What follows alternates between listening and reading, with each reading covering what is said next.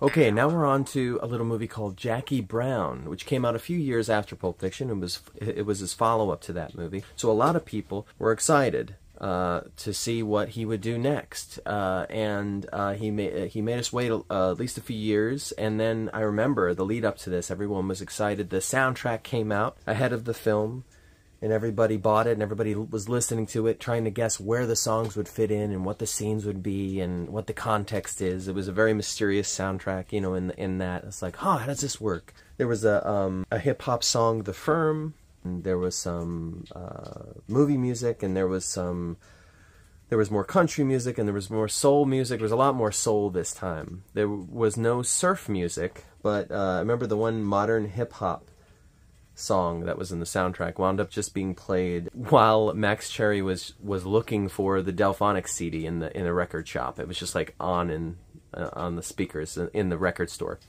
And then there was the movie music. I can't remember what it was called. It was very just like movie-esque, and that wound up just being played as Max Cherry walked out of the theater for the movie he just watched. It was like the end credits song from some movie he saw. So a lot of people guessed wrong in terms of that, but and a lot of people were expecting Pulp Fiction Part 2, I think, and mistakenly so, because this movie is not that. This movie is more of a character study and more of a love film / heist film. It's another heist film like Reservoir Dogs was, only this time you see the heist in all its glory. You even see it in Pulp Fiction. Butchered narrative style of the playing with the structure, where you see the heist multiple times from different perspectives, from the perspectives of the different characters involved in the heist.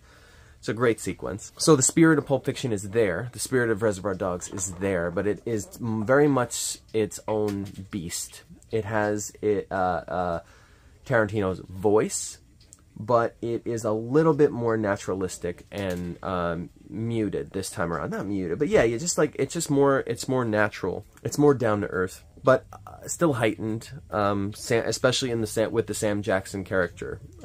He has some colorful lines of dialogue that he delivers in only the way that Sam Jackson can deliver a Tarantino line. His character of Ordell, this is definitely, for me, the movie that cemented him as a serious talent as an actor. When you put Jules and Ordell next to each other, even though they're both reciting that colorful Tarantino dialogue, you can see the differences in the two. To me, I prefer his performance in Jackie Brown, even though his role as Jules in Pulp Fiction was deemed more Oscar-worthy.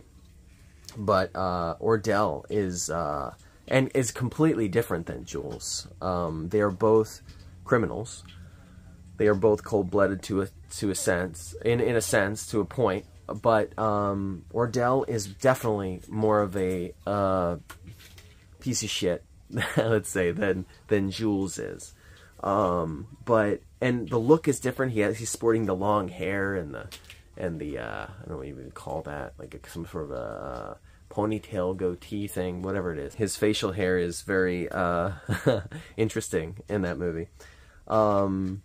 Still very quotable, not as quotable, it didn't catch on in the way that that Pulp Fiction did. In fact, it was, I wouldn't say panned, but it left a lot of people with a question mark on their heads, and as to, I'm not sure how I feel about this guy now. And I think it really did kind of root out the Tarantino fans from the fans of something very specific that Tarantino could give them. This was a different time. This is when Tarantino was synonymous with like Natural Born Killers and True Romance. That whole Tarantino exploitation subgenre that Pulp Fiction had created had also given him a kind of name and style that was perhaps a little premature. So then when people saw this movie, and this movie was more of a mature character piece. Now it's a genre film. It's a crime picture, but it definitely was more of the type of a film that an older director might tackle in the way that he tackles the subject matter. People were just not expecting that. It was adapted from an Elmore Leonard novel. This is the only film that Tarantino has made that's an adaptation of another work. That's why he's on the record as saying, if this is your favorite movie, then you're not a fan of mine, or whatever he said. What, if you were going to assess a person who's, what would you think of a person whose favorite film of yours was Jackie Brown? What does that mean about that person? What does that mean? Okay, if I'm going to be snotty, I'm like, oh, it means you don't like my movies, and that's the one that's like the least like my movie, so that's the one you like. These like harsh, not hard, yeah, just like matter-of-fact kind of blunt statements of just like, hey, this is the way it is and everything. Because a lot of people did either really love the movie at the time, which is me. When I first saw the movie, it had immediately become my favorite Tarantino film. And you have other people who just reassess it later on and recognize that this was a serious work of art, and that it was just overlooked at the time. Like, again, it wasn't considered bad. It just had people scratching their heads. It had people a little concerned. It wasn't the slam bang out the gate that Tarantino needed to cement him as, you know, a mainstay and to give him the longevity that he now has, like to cement his rock star status as well. That film was Kill Bill. When Kill Bill came out, he finally had given the audience what they wanted, which was just a balls to the walls exploitation film, bloody and animated and just heightened, and just like that movie is closer to something like a Natural Born Killers than it is definitely something like Jackie Brown. It's even more crowd pleasing in that way than Pulp Fiction is, which is also kind of heightened. It's just Pulp Fiction is like has that kind of comic book quality to it, in that it feels like it may exist in another world, where Jackie Brown is more grounded. It's more obviously of this world, and I think that's the Elmore Leonard of it all. But Jackie Brown is loaded with amazing performances. He had attempted to resurrect the careers of Robert Forster and Pam Grier this time around, two of his favorite actors from the 70s. He did bring them back in a way. He didn't bring them back in the way that he brought Travolta back, who then after Pulp Fiction kind of became a household name again, and he started doing big movies, and all of them went to theaters, and it was. He was just a big star again. But then again, Travolta had already been that at one point. So Tarantino's powers only go so far. He can resurrect a career of a star if they had. He could bring them back to the point that they were when they fell. So Travolta was huge. So Tarantino brought him back up here, huge. Pam Grier and Robert Forster, basically all he did for them is he got them working again. He got them working in genre films again. Pam Grier would go on to, I think she had done Mars Attacks, Tim Burton's Mars Attacks before this, I think.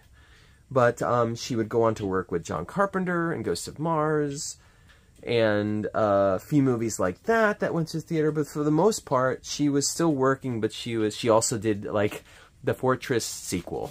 The direct-to-video Fortress sequel, the Christopher Lambert film.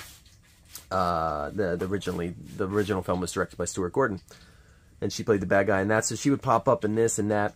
So he didn't do like amazing wonders for her career. And Robert Forster, though, he was just like in everything, in bits and pieces, which is funny because that's kind of what he was before. He was a character actor, and he would rarely front and star in a film, but he would be like a part of an ensemble, or he'd be like in a scene, and he just went on to keep doing that to where he had dropped a bit, and Tarantino brought him right back up to where he was. Tarantino can never bring you higher than you were, but he can bring you back to where you were, and that's what he did for them. He works with De Niro again for the first and potentially the last time in this film. Not because it was a bad experience. They enjoyed working with one another.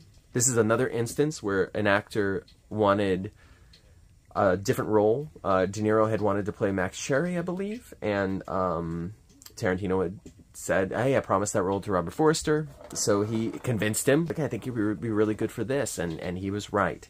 This film stuck with me musically more than any of his films have. It's my favorite of his soundtracks. Between Natural Hides, the Delphonics song that plays multiple times in the movie. It's basically the love theme between Max Cherry and Jackie Brown. Because again, this is a love story. It's like between two middle-aged people who find each other, and they're helping each other and working with one another in this heist to screw over this guns dealer, played by Samuel L. Jackson, who is the villain, I guess, if you had to pick a villain. There are a bunch of criminals in this movie, but he's the villain of the movie. There's also like a sweet side, I don't know if you'd call it a romance, between Sam Jackson and Bridget Fonda. It's not really a romance at all, really, but it's there is a moment when, spoiler alert, so when Lewis informs Ordell that he has shot Melanie, who is the Bridget Fonda character, his reaction to that, probably the closest that Ordell has ever come, or would ever come, to expressing his affection or love for somebody, is just like he was so disappointed, you know, because he's like, that was my little surfer girl or whatever. But of course this is coming from a place of ownership, like he's collecting these women that he has in various houses. But just his disappointment. I think that also has something to do, a big part to do, with him shooting Lewis in that scene, the end of that scene. That's one of my favorite scenes in the movie. Of course, I don't believe that he would have shot Lewis had Lewis not lost the money.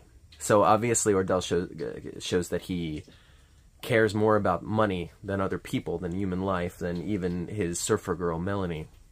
But it's just like, that's the icing on the cake. I feel like losing the money, oh no, okay, you're incompetent, what have you done? He realizes Jackie Brown screwed him over. But then if he hadn't shot Melanie, if Melanie was there with them, Lewis would still be alive. So it was a little bit more than just the incompetence of losing the money.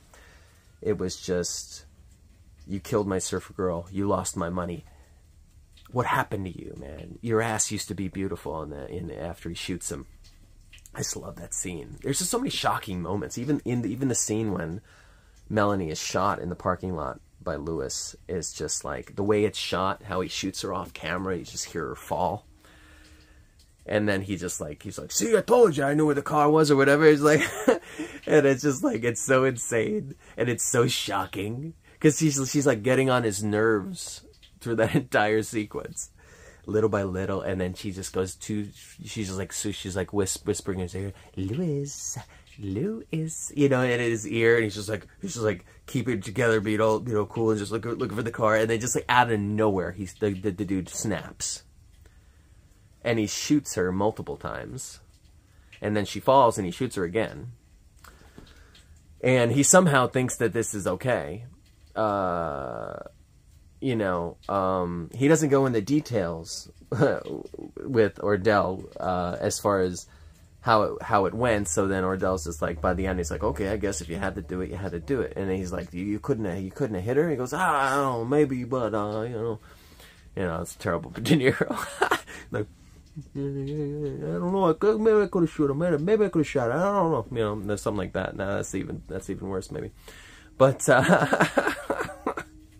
maybe I could have, but you weren't there. You know, I don't know.